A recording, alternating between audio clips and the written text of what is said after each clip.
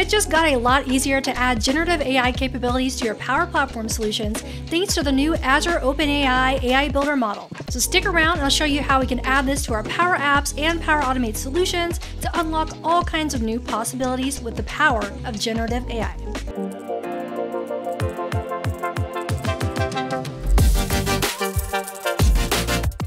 So before we dive into some of this AI Builder functionality here, let's talk about what Azure OpenAI is. Azure OpenAI gives us the ability to take advantage of these large-scale generative AI large language models and use those inside of our applications. So with the power of GPT-4, we can unlock all kinds of use cases with these large language models, like being able to author and write new content, generate code, do reasoning over data, and all kinds of things. So you might be thinking we probably have to create some kind of custom connector to be able to take advantage of these capabilities inside of our Power Platform solutions. While that is one way to do it, we actually have this baked into AI Builder now with a pre-built model. Now, I don't want to go into the weeds of licensing and all that, but AI Builder is an additional license for the Power Platform. So I'll provide a link in the video description on some documentation about how that works. And then a last caveat before I go into the demo here is this is currently in a private preview. So you will need to sign up for that. I'll include some details in the video description on some documentation for this, which includes a link on how to sign up for the private preview. But hopefully sooner than later, we'll see this being rolled out more. So with all that out of the way, let's take a look at how this works.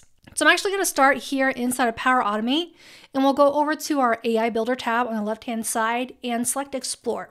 And if you have a Power Platform dev environment, you can actually do a free trial of AI Builder to test out some of these functionalities once this does start rolling out. So this is where we can see all of the pre-built models that we have for AI Builder.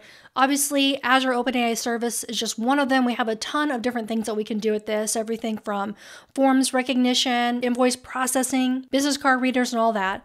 But the one we're concerned about is this new preview functionality here, Azure OpenAI Service, to create text, answer questions, summarize documents, and more with GPT. So if we click that, we see we're taken to the screen where we get some templates to give us some ideas of what we can do with this powerful generative AI functionality. So if we click the drop down here, we can see everything from summarizing text, responding to a complaint, even creating blog posts based off of a topic that you put in, extracting specific information from text, and even acting as a fact-checking Q&A bot. So tons of different things we can do. Now, if we want to kind of test out some of this functionality, we can select any one of these templates, like say the summarized text option here. And how it works is we need to give Azure OpenAI a prompt, or also known as instructions is what it's referred to here in AI Builder. So when we click on one of these templates, what it's doing is actually pre-populating and giving us a prompt or instructions that we pass into the Azure OpenAI service to tell it what we want it to do. So for the instructions, we're telling GPT here that we wanted to summarize text in less than 2 paragraphs without adding new information. And then it gives us some inputs here.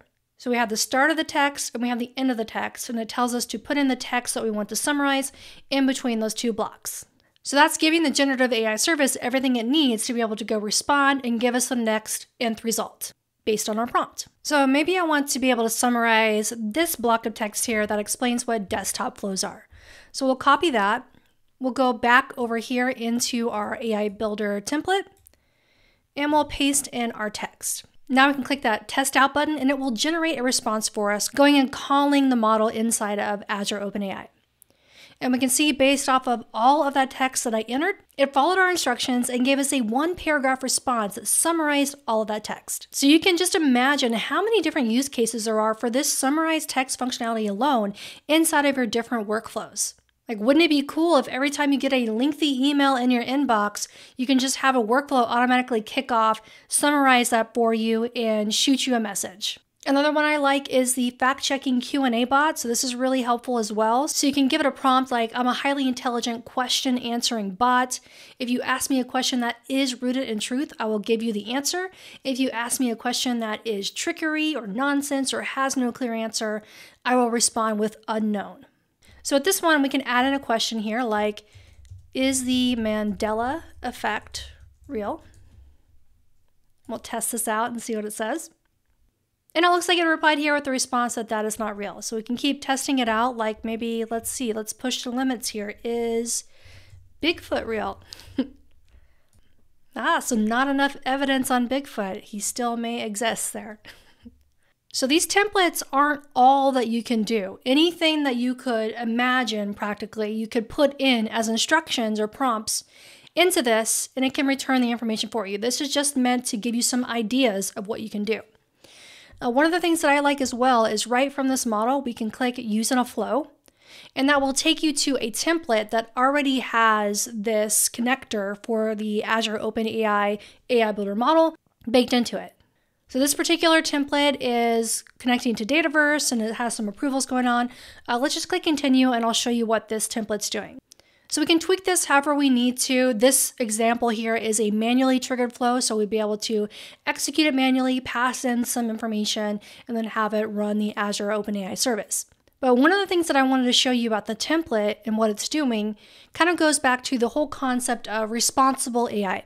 So this template is calling the AI Builder Azure OpenAI Service model, but below you'll notice that it doesn't just stop there. It also includes an approval process.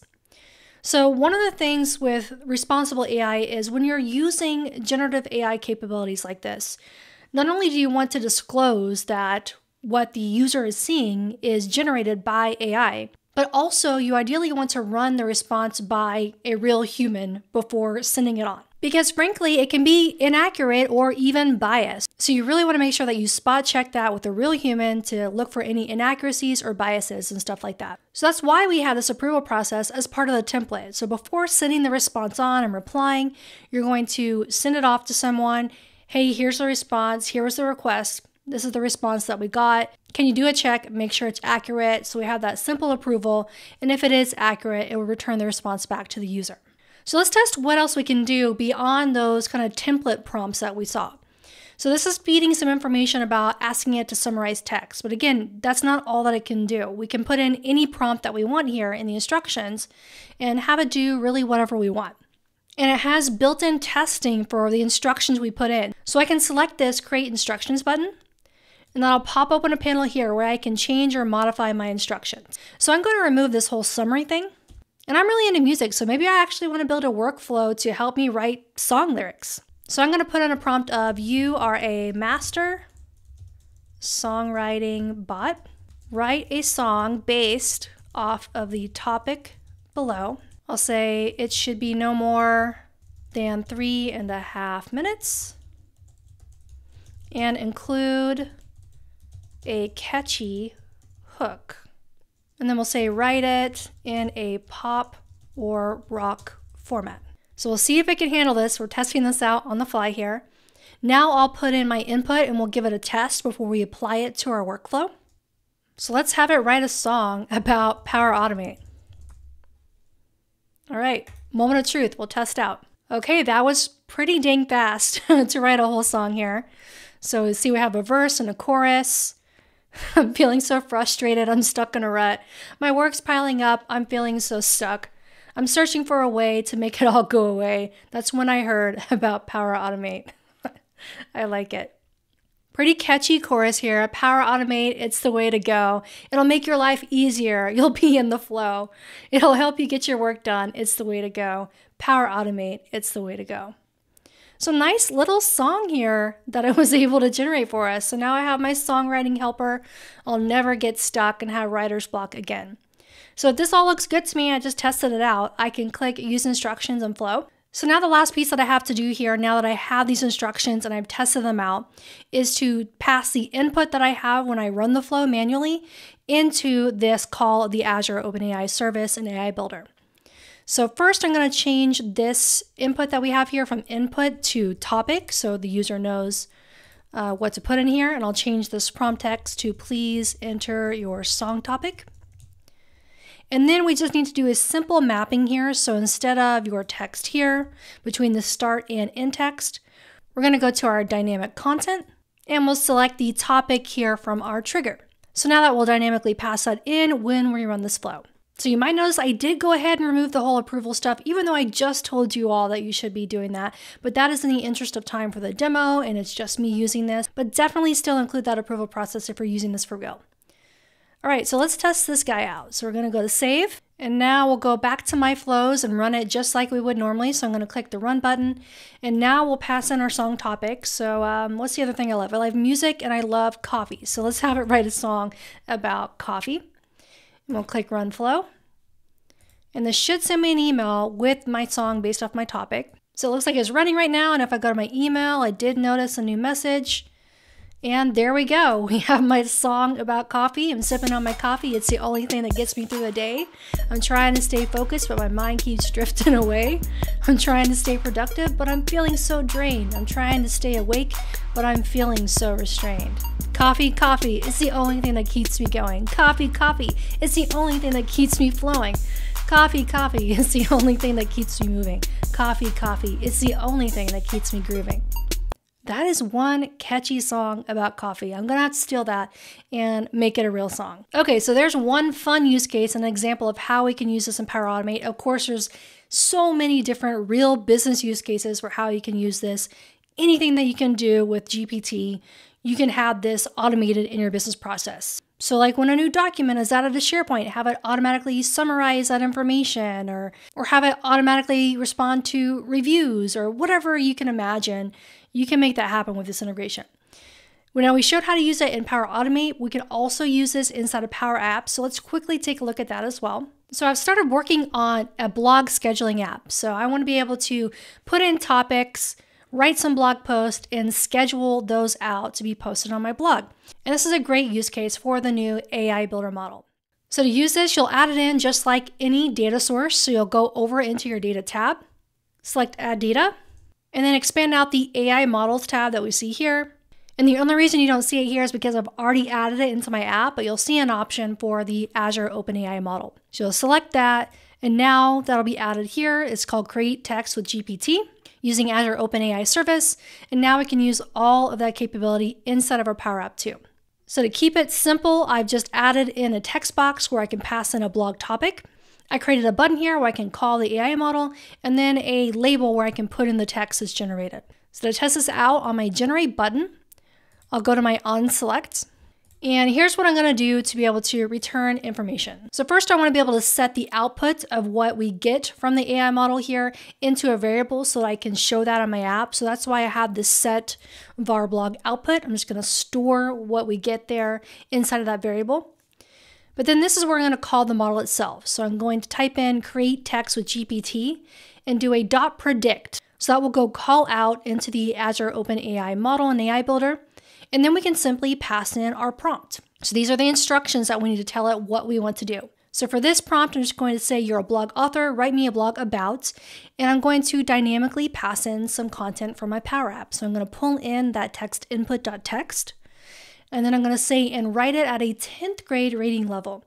The blog should be no more than a 5-minute read. So it's going to write a blog that takes no more than 5 minutes to read at about a 10th grade reading level. So again, you can get as specific and detailed as you want, and really the more detailed the better for these prompts. And then for my label below, I'm simply setting that text value to my var blog output so we can see what it produces for us. So let's give this a test. So we talked a lot about music, so maybe I want to do a blog about songwriting. So I'm going to put that in as my topic and click generate. And I'm not speeding up the video. I want to do this in real time so you can see how fast it's able to actually come back with a response. So just that quickly, we have a new blog post here with all kinds of information about songwriting. So everything I've showed right now is just the tip of the iceberg with what you can do with this new functionality. And it couldn't be any easier really with this new AI Builder model. We just plug and play into our apps and flows, and the world is our oyster as far as what we can do with this Azure OpenAI generative AI capability. I would love to hear what you think about this new functionality, and if you have any specific use cases or ideas for how this could be used in your workflow processes or your applications, drop a note in the comments and let me know. I would love to do some more follow-up videos on some more specific scenarios on how we can use this to unlock even more functionality. All right, well, that's all that I have for you today. I'll include a link in the video description for some documentation on where to go to read more about this and sign up for private previews and all of that. Thank you so much for watching, and if you found this video helpful, please do me a favor and click that subscribe button to be alerted of future videos that I have for you all. I'll see you next time. Hey, before you leave, check out some of these other videos I have on AI with Power Platform.